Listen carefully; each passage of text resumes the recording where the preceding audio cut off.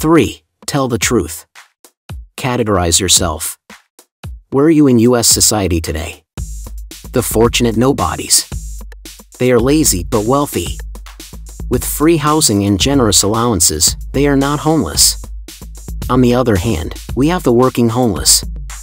These struggling workers don't want their coworkers to know about their semi-homelessness. They only want people to see their success. Not enough work.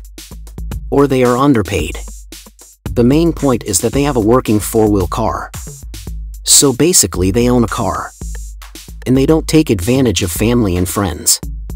This is the last level. There's the really lazy homeless, the really unlucky homeless, and the really crazy homeless. These people are 100% homeless. The normal-minded homeless realize their dilemma. It's a given aspect of their life. To be continued.